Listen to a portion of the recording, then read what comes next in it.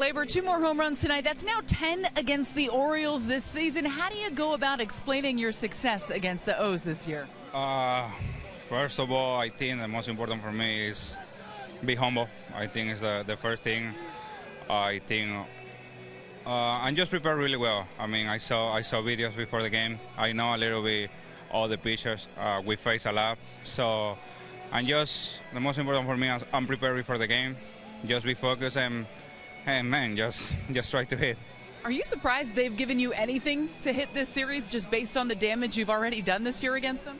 Yeah, I mean, I know they don't pitch me really well. Just try to be patient and have my thing and just do my job and enjoy. I think is the most important. The offense as a whole has been red hot this series so far. How much are you guys feeding off of each other out there?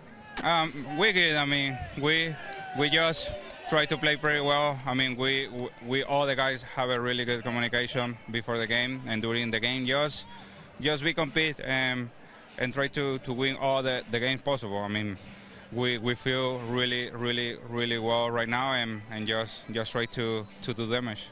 Do you have a couple more in you tomorrow? I hope so. Gleyber, thanks for the time. Thank you.